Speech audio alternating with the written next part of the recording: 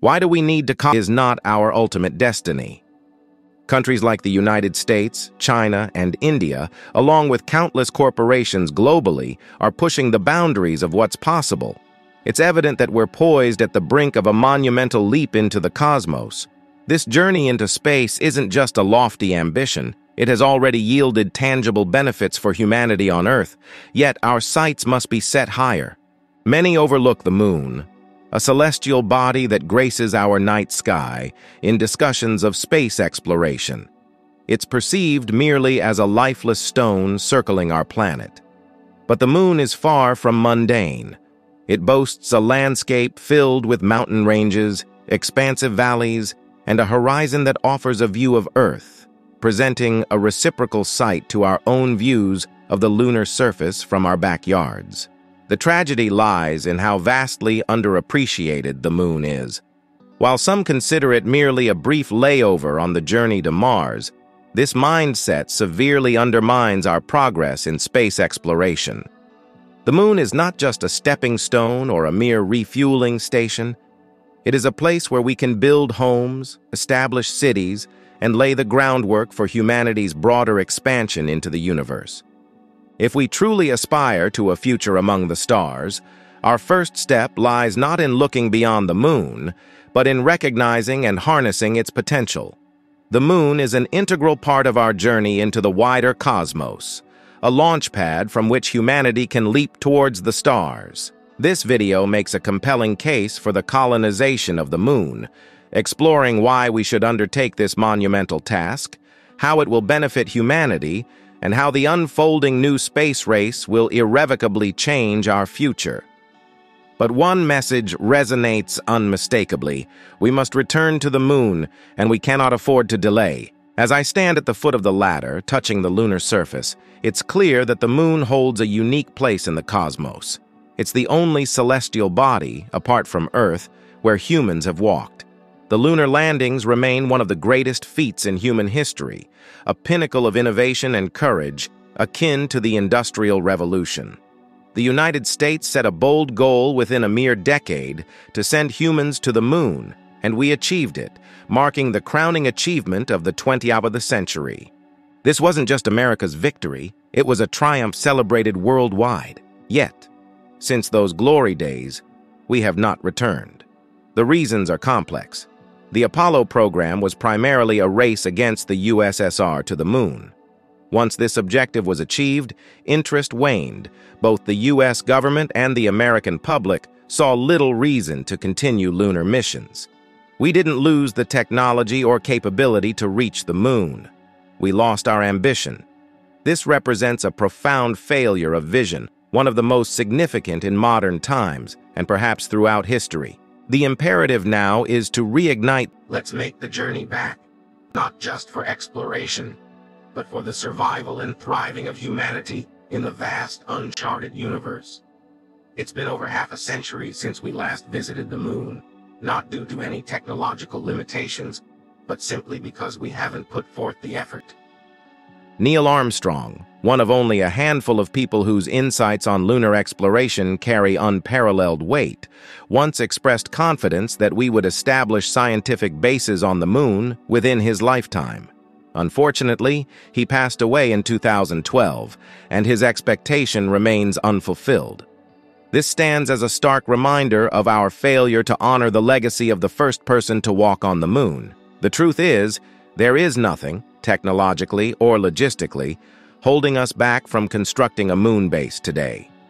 Every challenge has either been resolved or is in the process of being tackled. The real barrier is our diminished ambition. For 50 years, no human has ventured beyond low Earth orbit. During the 1960s, people marveled as astronauts walked on another world, and yet somehow, that incredible achievement was deemed sufficient. During the Apollo missions, the entire world watched in awe. That collective inspiration, however, has waned, and with it, the drive to return. We now face a critical decision point. Do we continue to neglect this potential, or do we rekindle the daring spirit that once propelled us beyond our earthly confines? The establishment of a lunar base would serve not just as a scientific outpost, but as a beacon of human ingenuity and a stepping stone for deeper space exploration. It's time to look again to the moon, not as a mere milestone from our past, but as a new Cold War is brewing with Russia and China. Ongoing conflicts persist in places like Ukraine and the Israel-Palestine region, and deep political divisions are evident. Oppressed groups are once again raising their voices, demanding change. Yet, despite these parallels, there's a stark difference in how we respond to challenges. The Apollo era was defined by its audacious spirit and willingness to dream big, despite the pressing issues of the day. It's time to rediscover that spirit. Just as the moon missions provided technological advances and a unifying purpose then, returning to the moon could spark innovations and offer new perspectives that contribute to solving today's global issues. The drive to colonize the moon is not just about extending our physical reach. It's about expanding our capabilities and addressing Earth's challenges from a new vantage point. The opportunity to harness the moon's potential is more than a scientific endeavor. It's a chance to inspire and unify humanity in a time of division and uncertainty. Let's embrace this challenge with the same fervor as our predecessors and make space exploration a beacon of hope and progress once again. Many believe that the United States has lost its superpower status and that we are headed toward collapse. This sentiment was also prevalent in the 1960s, yet in the face of immense challenges, including the looming threat of nuclear war, America made the audacious decision to go to the moon. We chose to look beyond our terrestrial crises and strive for a higher goal, proving that when united, humanity could achieve the extraordinary, landing on the surface of another world. It's been 50 years since Apollo 17, the last crewed moon mission. We haven't returned, not because of technological limitations or unresolved problems. We've already mastered the journey through the Van Allen belts, and we've harnessed the power of one of the most formidable non-nuclear engines ever built for this very purpose. The simple truth is, we haven't been back to the moon because we haven't tried. Gene Cernan, one of the last humans to walk on the moon, expressed this sentiment poignantly during his final moonwalk. He highlighted the global interest in the Apollo missions, noting that young people from around the world, including those touring the United States, were inspired by these celestial feats. This inspiration reached across national boundaries, igniting a shared sense of possibility and wonder.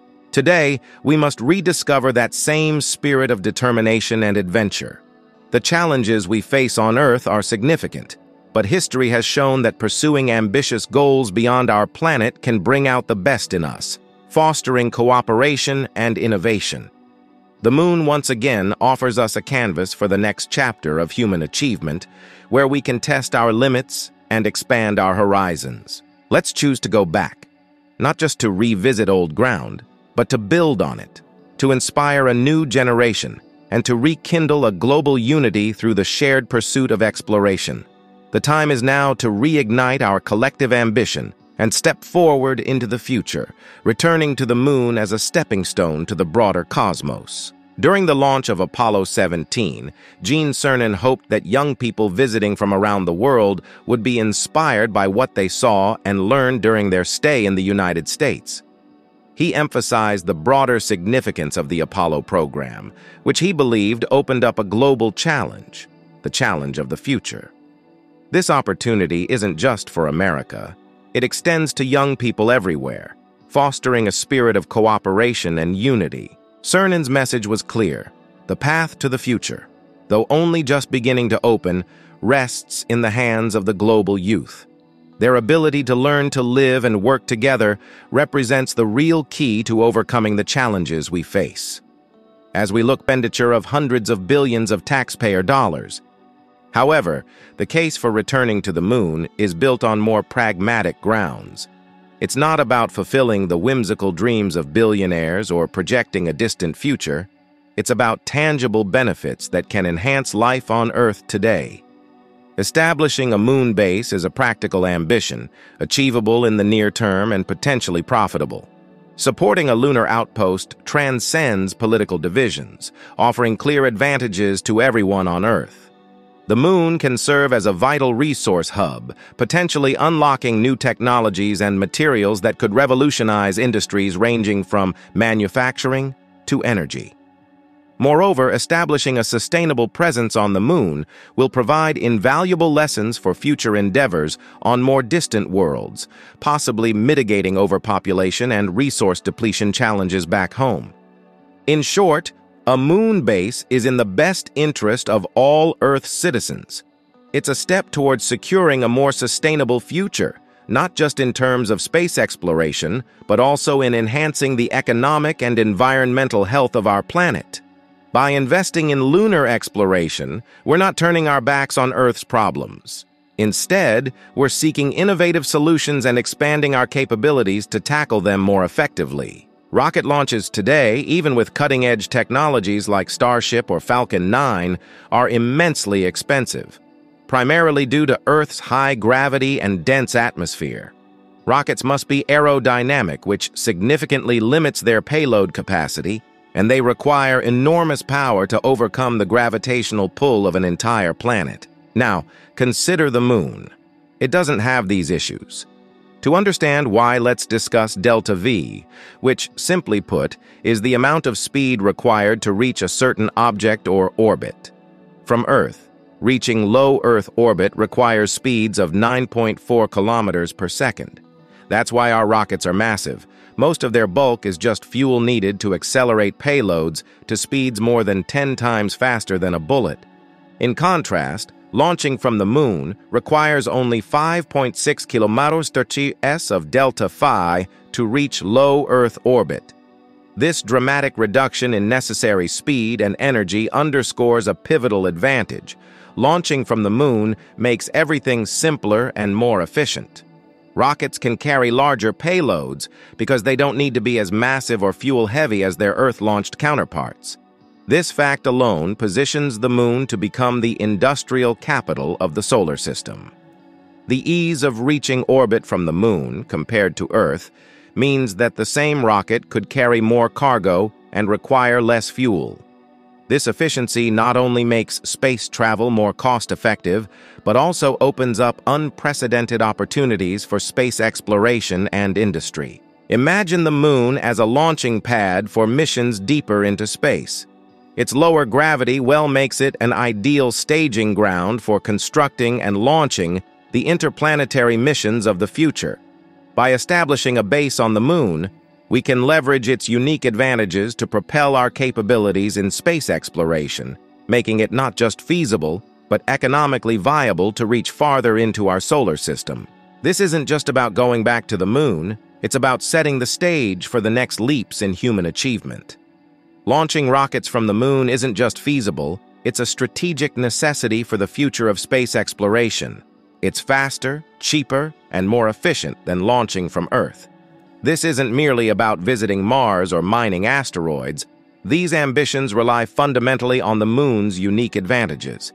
The moon allows us to construct and launch the kind of massive, powerful rockets that are impossible to build under Earth's heavy gravity and thick atmosphere. Without utilizing the moon, humanity's most ambitious space projects, including extensive space colonization, might never get off the ground. But why does this matter? Why should we focus on the moon, Mars, or asteroids when Earth itself is fraught with challenges? The answer lies in the potential economic and environmental benefits.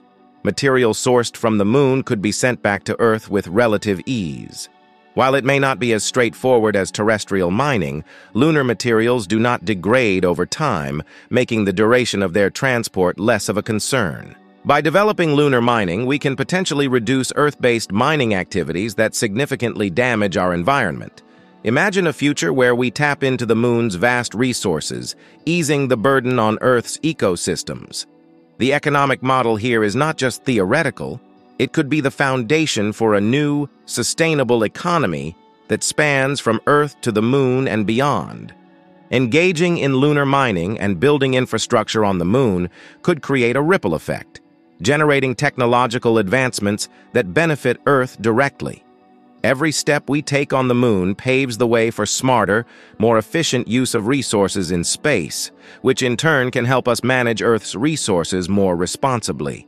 Thus, focusing on lunar development isn't turning our backs on Earth. It's about protecting and enhancing our home planet's future while reaching out into the cosmos. Colonizing the moon offers more than just a gateway to the rest of the solar system. It presents viable solutions to Earth's environmental challenges, particularly in combating climate change. One of the most promising of these solutions is space-based solar power. In space, solar power achieves peak efficiency since there's no atmospheric interference to diminish the sunlight's power. This could revolutionize how we generate energy. The concept of launching gigantic solar panels from the moon isn't just a dream. It could soon be an economic reality. While NASA has explored the concept of space-based solar power, the prohibitive cost of launching from Earth was a major barrier. The moon. Welcome to Blasovia Science TV, where we take you on an exhilarating journey through the cosmos and unravel the mysteries of science. We are excited to offer you the opportunity to become a valued member of our ever-growing community of cosmic enthusiasts and knowledge seekers. Exclusive access to cosmic content. As a member of Blasovia Science TV, you will gain exclusive access to a treasure trove of cosmic content, including documentaries, interviews with leading scientists, space missions updates, and awe-inspiring visualizations of the universe. Live Q&A sessions with experts. Your membership will grant you the chance to participate in live Q&A sessions with renowned scientists, astronomers, and space explorers. Get your burning questions answered by those who push the boundaries of human knowledge. Embark on a journey that spans the cosmos and join us in unraveling the secrets of the universe. Become a Blasovia Science TV member today, and together, we will reach for the stars. Thanks for watching. Subscribe, like, and share. Don't forget to leave your comments.